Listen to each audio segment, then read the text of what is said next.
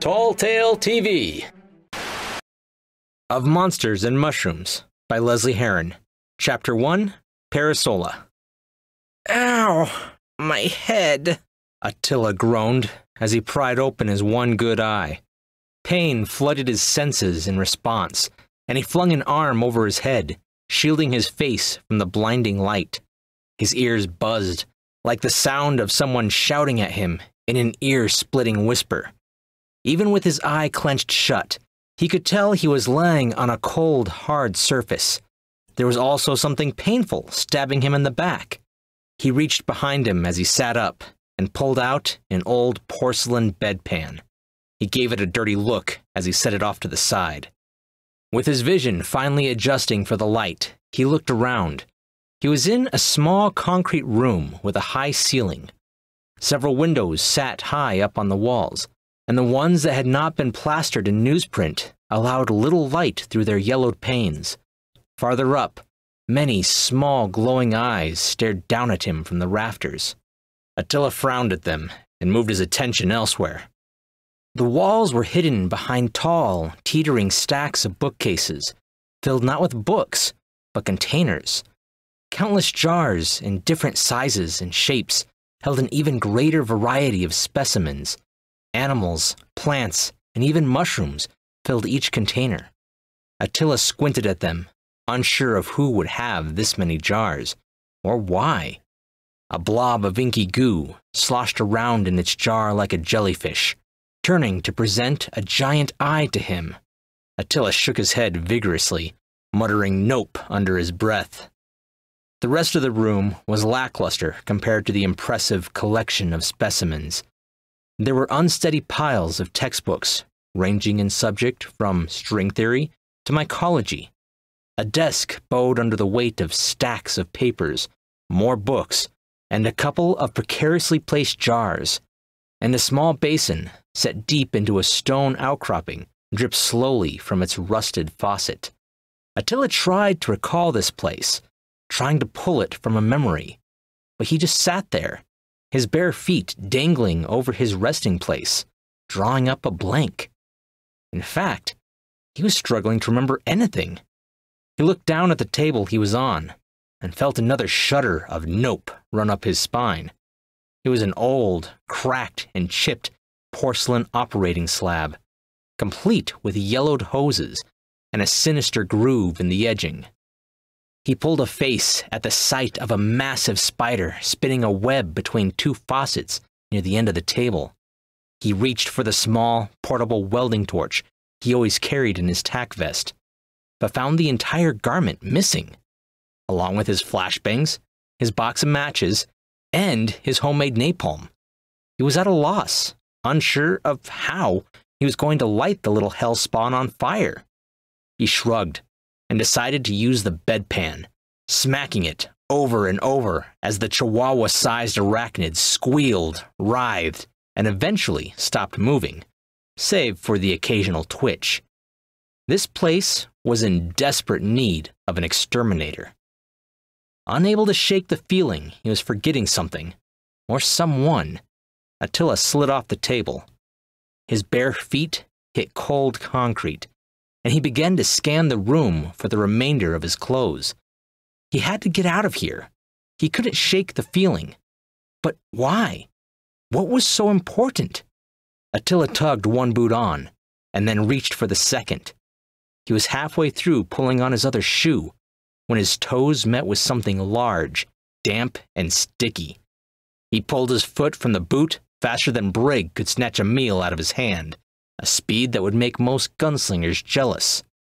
Brig! A memory snapped back into place, and Attila recalled images of something dragging off his friend into a forest. It was black and inky, with too many eyes and too many teeth. Brig's face was written with fear as he was pulled backwards into the dark. Attila snapped back to reality, just in time to see something with tentacles climb its way out of his shoe and slide down a drain pipe. Okay, this place is just too weird. I gotta get out of here, Attila said aloud, to no one. he decided to forgo his once-occupied boot and grabbed his poncho from the other corner of the table. He slung it over his head, scanning the room for a door. The light from the rafters glinted off a doorknob, as if to highlight his escape. His hand was outstretched, ready to pull open the door before he stopped. He still felt like he was missing something. He turned on his heel once more. There, sitting on the slab near the twitching remains of the spider, was his hat. Attila smacked his forehead. Duh! No real merc would ever be caught without his hat. He retrieved the gambler-style cowboy hat and gave it a quick once-over before shoving it atop his head. Much better. He turned and wrenched open the door, unsure of what to expect. Perhaps there was a hallway that led deeper into this hospital of horrors. Or perhaps just a storage closet full of more specimen jars. But, as luck would have it, neither of those things greeted him. Instead, a wave of sheer panic ripped through him. Two large, wide eyes peered back at him from within the veil of blackness. And then the owner of those giant eyes began to move. Slowly, it stepped out from the shadows and into the light. Attila took a lengthy step back, and then another, and then one more, trying desperately to put some distance between himself and the thing struggling to pry itself from the doorway.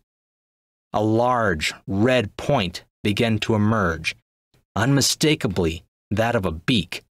It was long, sharp, and covered in battle scars. Spindly fingers appeared on either side of the doorframe, crushing it to splinters to widen its exit. Its broad shoulders scraped past the opening and revealed the rest of the creature. Bathed in an eerie yellow light, Attila gazed upon a terrifying monstrosity.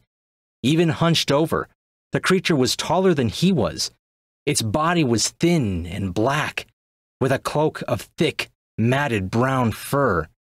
The monster's large, wide eyes swiveled furiously in its head before the tiny pinprick pupils focused on him.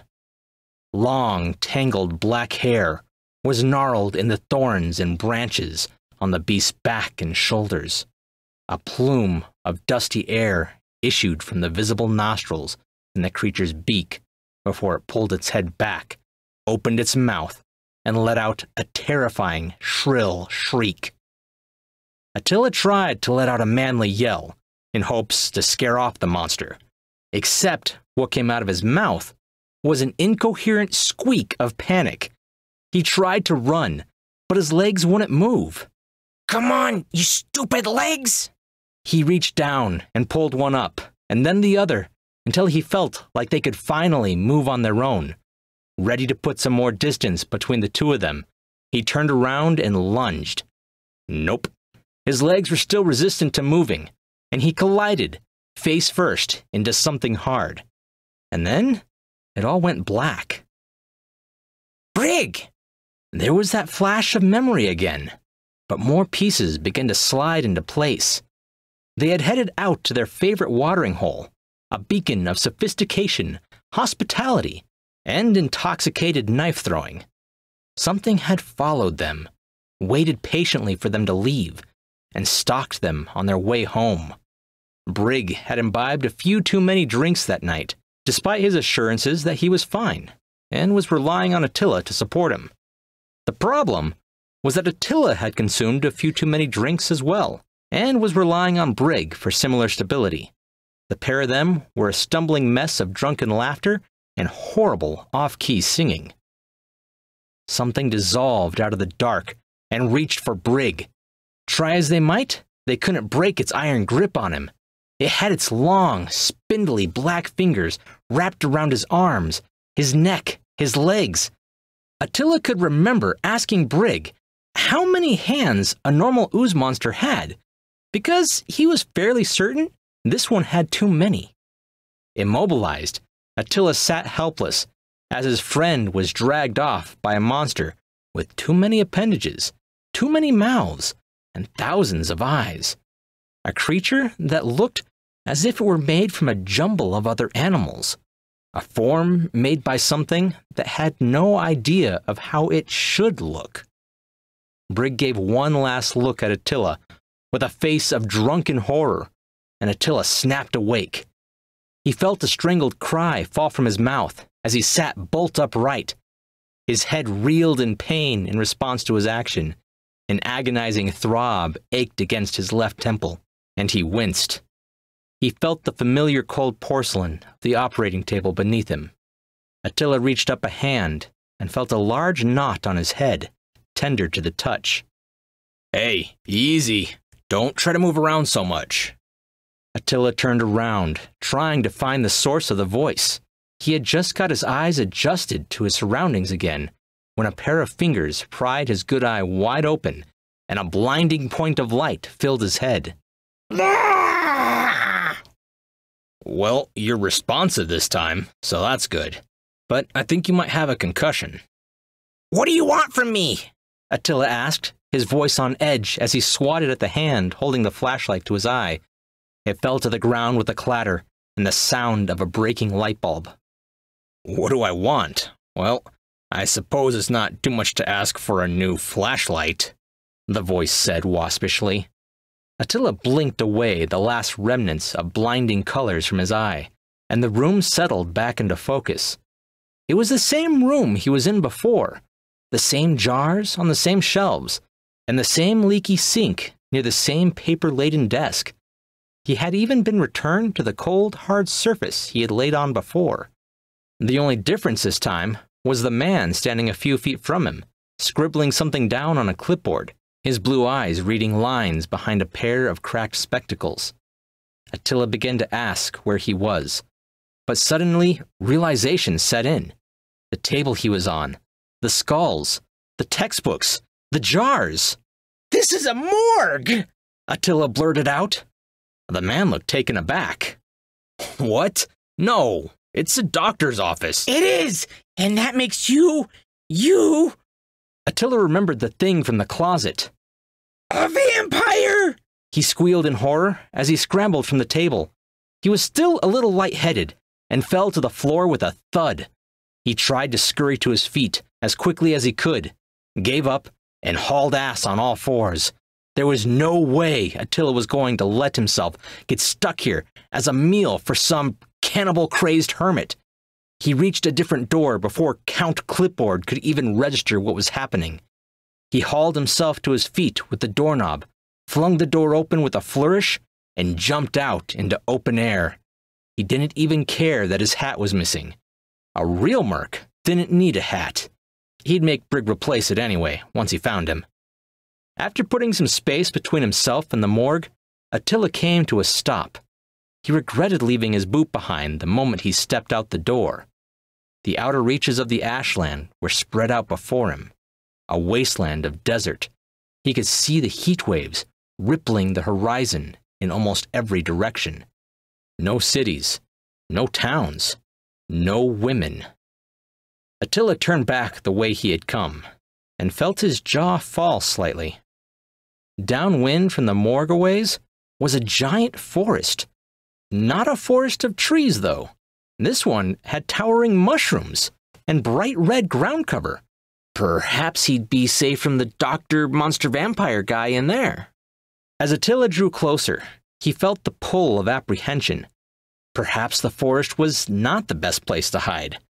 Like dust falling in a sunbeam, there were many twinkling, tiny orbs of light drifting down from each mushroom. The ground cover was actually a spongy red moss that released puffs of air with each step he made. Even though he was feeling lightheaded, he pressed on. It wasn't until he felt the ground tilt away from his feet that he stopped. Going deeper into the woods was not a great idea. Suddenly, as if a pair of hands had seized him around his neck, Attila felt his windpipe close up. He began hacking and coughing as he collapsed to his knees. The more he struggled to breathe, the harder it became. Red flooded his vision as he became paralyzed, face down in the moss. He could feel the darkness threatening to take him again. This was it. This was how he was going to die, and all Attila could think about was how angry he was that he wasn't dying in the arms of a beautiful, busty babe, or 3. All right, let's try this again. There was that voice again, that familiar voice, accompanied by a very familiar stiff surface. Attila would like to think that he reacted quickly, that he jumped to his feet, prepared to fight. But in truth, all he managed to do was fall off the table and land on the hard ground. A pair of hands gripped him tight and pulled him back up onto the table. "Don't eat me!" Attila cried out, his voice muffled by his own hand that was busy trying to stem the flow of blood from his now broken nose. The man handed Attila an old rag. "I'm not going to eat you," he said, extending a hand in what he hoped was a friendly gesture. "The name's Eric." "Oh, good." Attila shook his hand, more to check for a pulse than anything. After pumping Eric's hand up and down for a good 30 seconds, he was fairly certain Eric was not of the undead. So, what happened? Attila pressed the cloth against his tender nose, looking around again. Eric chuckled a little. "Which time?" "Oh, sorry." Eric waved him off and turned to pick up a small table lamp. He grabbed Attila's face again, shining the light into his eye before he could protest. "The first time you woke up here, I had found you unconscious and dehydrated, out in the desert. You looked like you were following tracks or something." "Oh, right! Brig!" "Something took my friend," Attila blurted out, trying to blink away the spots of light from his eye. Eric nodded, his mouth forming a line as he thought of a response. "Well, that's never good. You did look like you were headed towards the forest, which is where I found you the second time." Eric shoved a wooden tongue depressor into Attila's mouth and looked at the back of his throat. "What?" Attila began. He didn't know what to say or how to process everything. Satisfied, Eric tossed the depressor onto the table. "The mushrooms were just starting to spore, so I think you'll be all right. Wouldn't want you turning into a mushroom in my office," Eric chuckled. "I'm so confused." Aside from being highly hallucinogenic, the mushroom spores are parasitic. If exposed to too many spores for too long, you'll become a host. "What, like zombies?" Attila cried out, panic setting in. He didn't want to become a zombie. There were so many other things he needed to do before he died. All those people out there who didn't know his name or his deeds. All those women. Eric stopped and stared at Attila curiously. He chuckled again.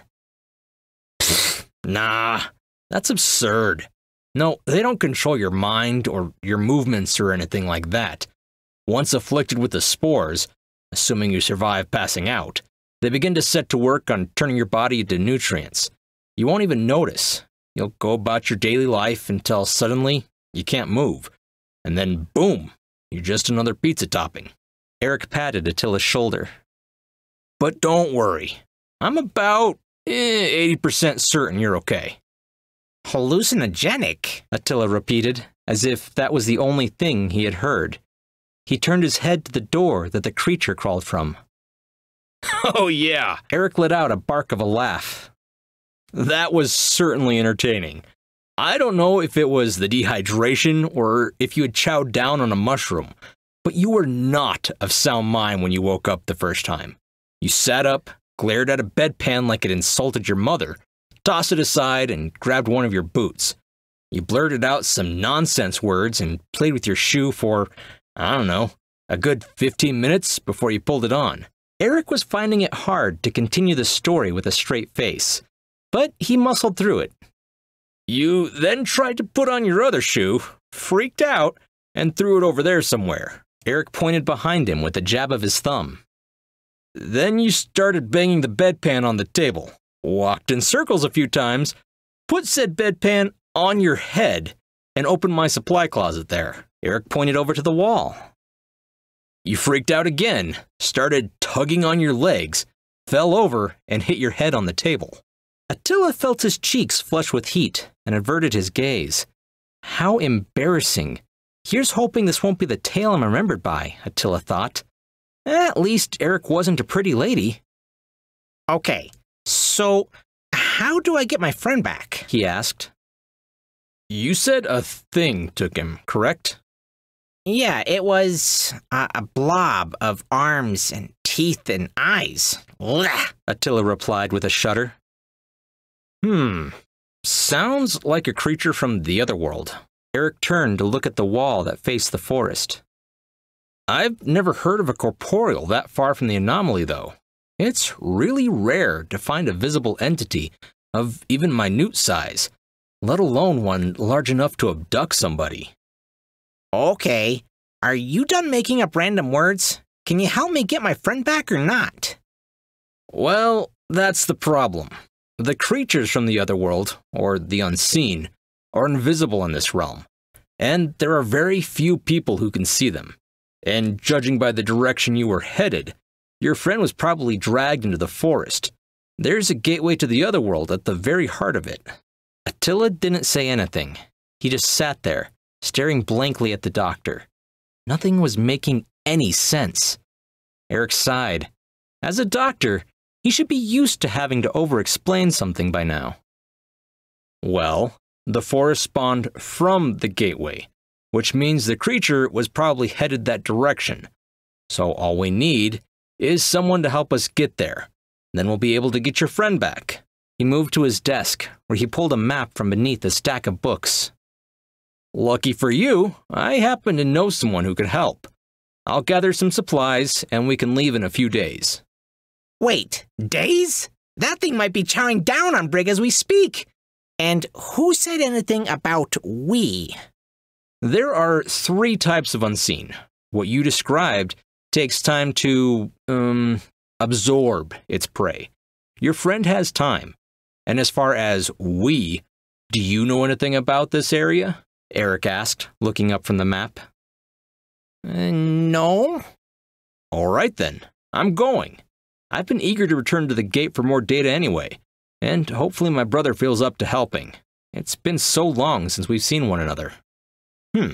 Eric's voice drifted off as he started mumbling to himself, scurrying around the shop, tossing things into an old doctor's bag. Attila sat there, trying to wrap his head around everything, but none of it had stuck. He was too concerned for Brig to retain anything. He gave a sigh as he looked down at the bedpan and made a mental note to take a shower the first chance he got. Of Monsters and Mushrooms is an ongoing, serialized novel by Lesley Herron. Originally, she was creating it as a 4-chapter short story, but then, as the project ballooned into a full-length novel, the first chapter became less and less accurate to the plot. This production has been the rewrite of Chapter 1, produced to celebrate the 50th episode of Tall Tale TV. If you'd like to listen to the original, there will be a link in the notes. Hi, I'm Attila, and I'd like to— Whoa. You got to do the last one. It's my turn. What? I mean, technically, this is Chapter 1, so how could I have done the last one? Oh, come on. There's already 10 chapters published, and you know it. You got to do that fun brochure thingy for Chapter 10, so that means it's my turn. No. Technically, it would be Evan's turn. And since he's not here yet, I know he would want me to do it, because I'm his favorite. He can't stand you. Just give it here. You just want it because it's episode 50. So what if I do? Give it. No! Come here. Hey! You bite me? Fine. How about we share it? I suppose that could work. On 3? Sure. 1, 2... I'm Attila Rex, and that's it for Tall Tale TV. Hey!